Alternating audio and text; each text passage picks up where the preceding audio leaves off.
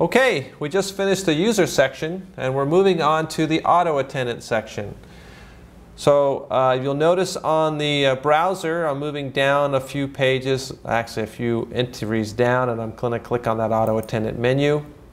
Typically you may have one or two auto attendant menus that are already built for you, as if we would have set those up for you. They all work the same. So looking at one or looking at five aren't going to make any difference. So let's go ahead and click on the one that we have here for set for main greeting. A couple of things to be aware of is you'll notice this pop-up, this install. That is because we use an ActiveX plugin to assign the recording feature. So it's actually going to click in here for a second and it's going to install that, and then the screen will pop up. So you'll probably find this same thing happening to you the first time you click in to that menu, and that's okay. It's normal. It's just so that we can now click on this record button down here to record the calls. So one thing you need to make sure you do is you need to trust the page on your web browser.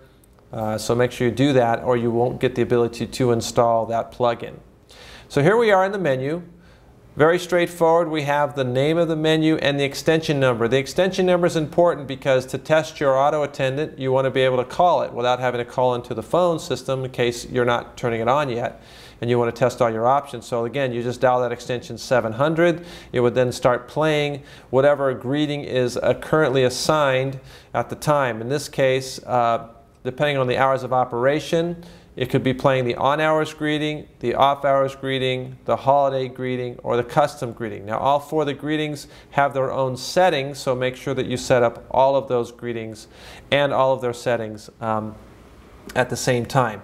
You'll notice right below that we have the ability to set a direct number, a DID number, to the auto attendant. So if you want to have, let's say, a backdoor number that goes straight to your auto attendant, this is a great place to do that, to assign one of those direct numbers. So I'll go ahead and do that. I'll assign a DID number, and I'm going to take the last number in the series, and that'll be 1199. And if I hit save, now anytime someone calls that number, it's going to go straight to our auto attendant. So that just helps people so they don't have to call through the operator and they have to be transferred to the auto attendant to check their voicemail messages.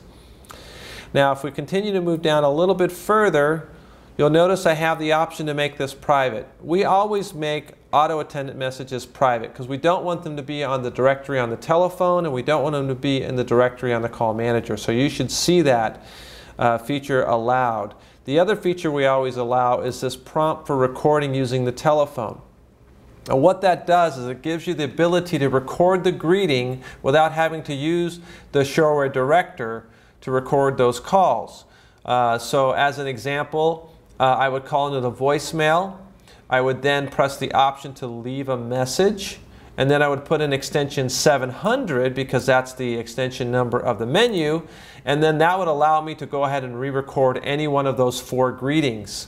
So that can work in a pinch if something's wrong. Maybe you're closing early for the day and you just need to let people know. So you want to record that real quick.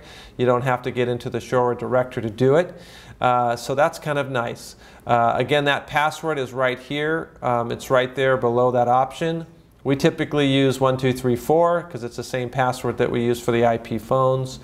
Some people like to use the extension number, but again, it's a minimum of 4 digits. So if your extension numbers aren't 4 digits, you might want to go with 1234, a little bit easier. Now, before I go into the next section, there is one other thing that you need to be aware of, and that is if you're going to do any recording of these greetings, you have to have the ability to have the system know what extension it's going to call you at to record.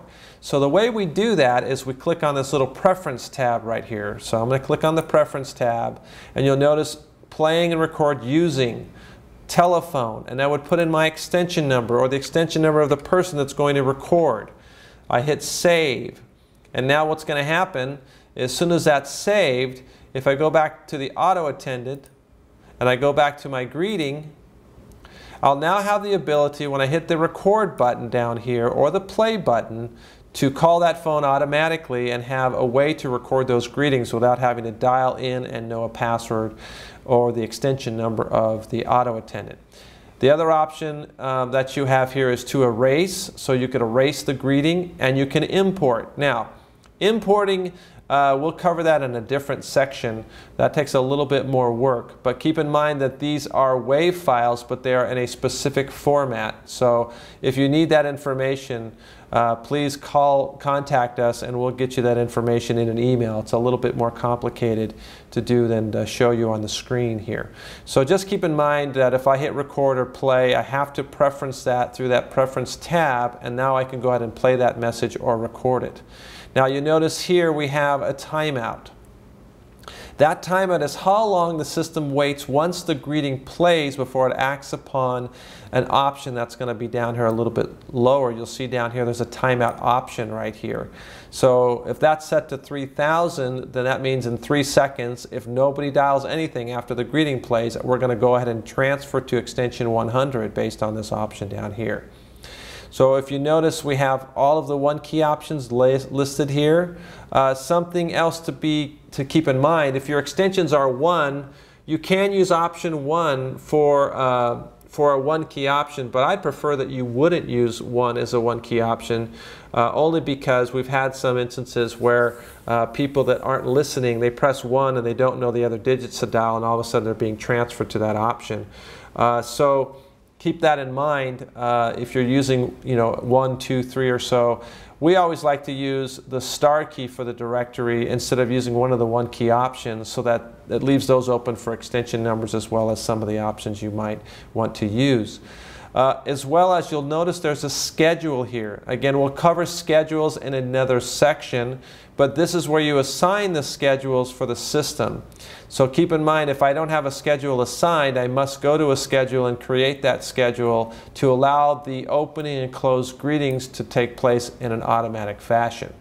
Some systems, people have manually setting their system between an on hours and an off hours menu, but a lot of people like to use the schedule so the system will switch, as well as holiday modes and customs. But we'll cover that later when we get to that section of the training. Now, just to keep in mind, some options down here. A timeout, we talked about that. That's if you play the greeting and nobody does anything and they play through the entire greeting. The second option is too many errors. Again, if they're dealing touch tones and those are not matching anything, it's going to go ahead and hang up on them. So that way they can't hack into the system. Invalid entry, very straightforward, and you must make sure that that multiple digits is always turned on to transfer to extensions. Otherwise, you're never going to get an extension number to be called through the auto attendant. It's just going to use the one key option. So the only time you don't turn that on is if you're using a menu where you want them to have to choose an option in the menu and not be able to dial an extension. They just only choose one of the 9 options here, 0 through 9. So that's a fairly there's only a couple other things that I would want to be careful with. Again, one of them is always make sure that that is a private number, because we really don't want those in the directory. People don't want to dial the auto attendant inadvertently instead of dialing someone's other name that might have started with an M. And 2, make sure that you record your greetings and you test them, and you make sure that the one key options are functional. So again, these are pretty straightforward. Let's add an option just so you can see what it looks like and what are those choices. So we have dial by first name, dial by last name. Go to extension means it's going to transfer but not ring the phone. So the person, I'm sorry, let me clarify that. That's going to ring the phone, but it's not going to tell the person that I'm transferring to that extension. Now go to menu, that's something that you need to be aware of. If you're going to have a sub-menu, so let's say option number 1 is going to go to another menu, you would have to have another auto attendant menu built to choose that option. You notice I don't have any menus here. I actually have a voicemail login, but I don't have any other options here because I have to create that menu first. So once you create those menus, then you can go and pick those sub-menu options, and that would allow you to go a little bit further down in the tree. So that's pretty much it for this section. We'll move on to the next.